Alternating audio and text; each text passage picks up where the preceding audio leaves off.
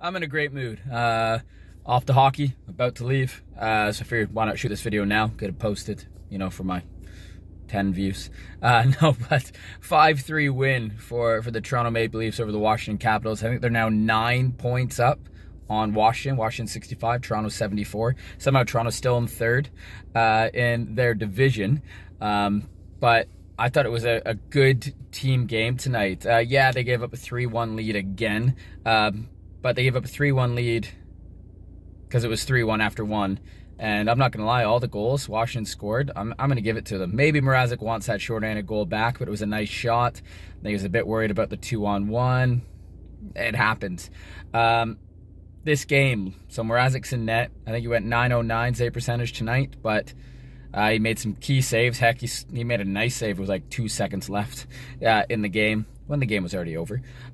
But nonetheless, he made the save. Toronto starts out early. It's Michael Bunting, who now leads all rookies. Yes, 26-year-old Michael Bunting is a rookie, but remember Panarin was a rookie as well. So was Lundqvist at one point.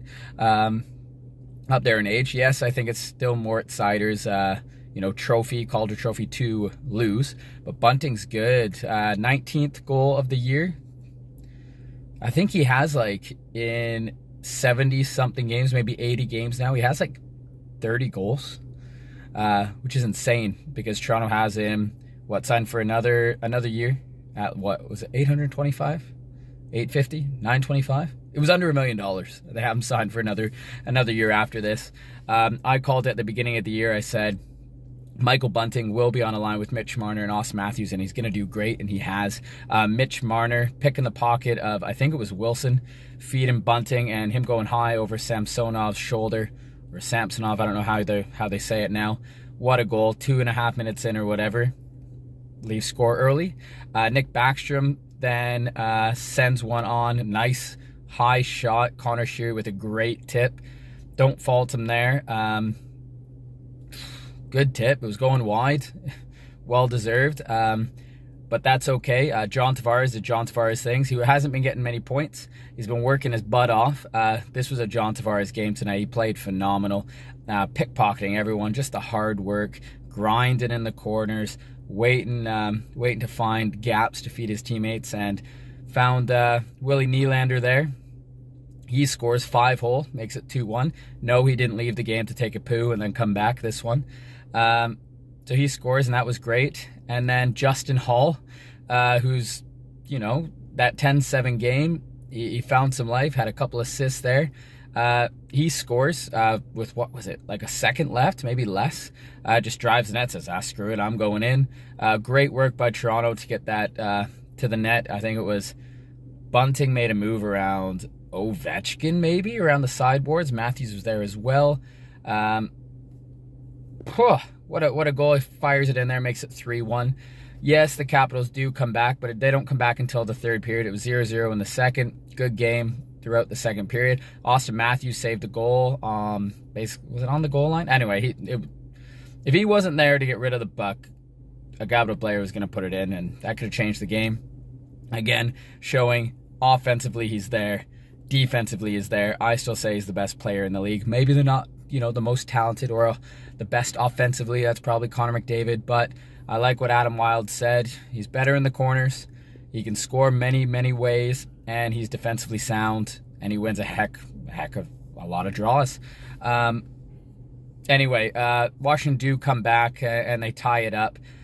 Wilson, a nice tip on the power play. Great feed by Ovechkin. He wired a few shots tonight. Mrazek came out big to make one save. There's a few wide, but he got a second chance here instead of shooting. It's the pass through some sticks. Riley's not there to get the stick lift on Wilson. Wilson was strong on his stick there. Great tip, high over the glove. If it didn't go to him, I think Sheary was there for the tip as well on the other side. To make it 3-2, and then a bad bounce on the power play, gets by, I forget who was there, and Wilson again on the 2-on-1. Riley goes for the Brody dive. Wilson shoots just over the pad, under the glove. It's a good shot. Yeah, you might want to say like he'd like that one back, but it's good play shot, and those are the ones that go in. Okay, 3-3, but that's okay. That's okay because Justin Hall It's John Tavares again first. Let's rewind.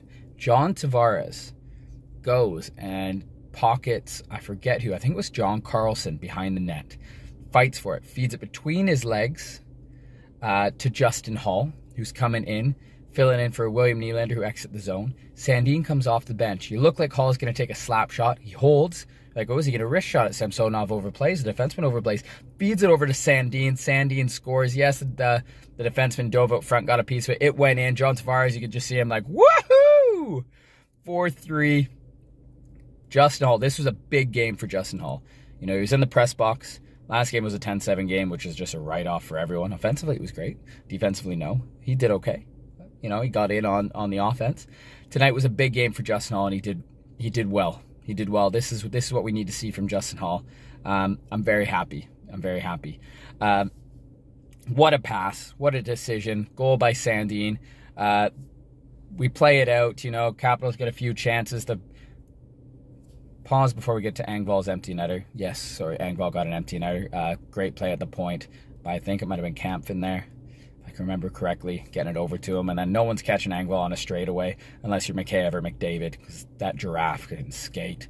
So he scores. But before that, did anyone else notice that the Leafs were getting penalties that maybe weren't penalties? Like, Engvall got a trip on, I think it was Wilson, which was like, are you sure?